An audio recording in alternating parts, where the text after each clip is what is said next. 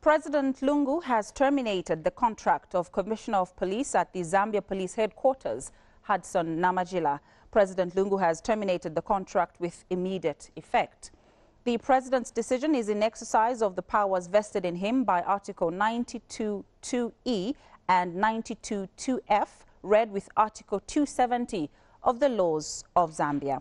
President Lungu has thanked Mr. NAMACHILA for services rendered to government and wished him well in his future endeavors. This is according to a statement released to ZNBC News by Special Assistant to the President for Press and Public Relations, Isaac Chipampe. Until recently, Mr. NAMACHILA was Northwestern Province Police Commissioner. Remember to hit the like button, place a comment and subscribe. Thank you so much for watching.